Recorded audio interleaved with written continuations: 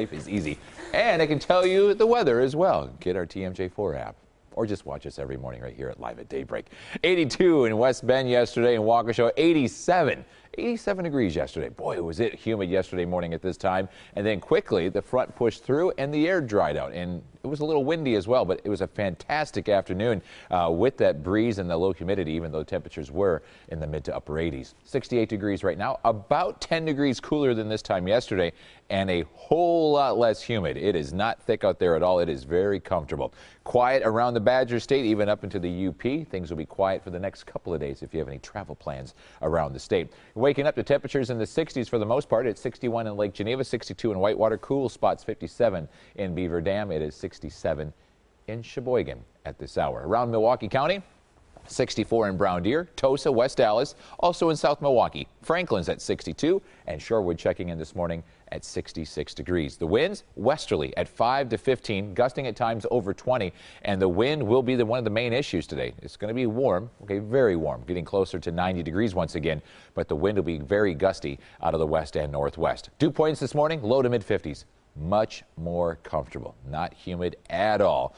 You won't even break a sweat. A lot of folks came to me yesterday and said, why did I even take a shower yesterday morning? I walked outside and started sweating. It was definitely a Florida-type morning yesterday with temperatures in the upper 70s and very thick humidity. Not today. It is dry. And in fact, finally, St. Louis and Kansas City getting that moisture and that heat out of there with that front. Dew points the last couple weeks have been in the mid-70s. That is thick and uncomfortable. Today, they are in the 60s, which helps them with their heat warnings that they've had to deal with the last couple of days as well. Tomorrow, Saturday, and even into Sunday and Monday, comfortable humidity. It does get a little bit more humid on Sunday and Monday, but nothing overly thick outside. But definitely today, Friday and Saturday look to be very comfortable. On the Goddard gauge today, we'll give it a 9, just for one simple reason: the wind. Highs today around 87, but the wind's gusting close to 30 miles per hour, so that could be a little annoying at times. But it will help it make it feel comfortable outside, so it's not just that stagnant air. Those winds today out of the west-northwest, 15 to 30. Plenty of sunshine all day long. Low humidity. Watch out for some fire danger. Things are getting a little dry outside. The wind, low humidity increase that fire danger, so just be careful out there. Then for tomorrow, westerly winds once again at 15 to 30, and plenty of sunshine and warm conditions. It's football season. I'm excited. Today, heading up to Packers, 65 degrees for doing some tailgating early this morning. By 8:30 when practice starts, 70 degrees, 82 by 10:30. It will be breezy. 80s in the southern half of the state tomorrow. If you're heading up north, temperatures will be in the upper 70s to lower 80s and plenty of sunshine and low humidity. Just watch out for the mosquitoes. They're getting thick.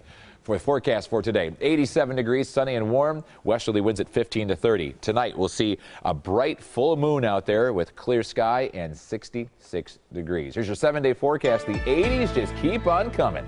88 for tomorrow after morning low of 66. 83 on Saturday. Now, if you're looking for some rain, the best chance is Saturday night into early Sunday morning. Unfortunately, not everyone's going to see the rain, and it shouldn't be all that heavy. We need water.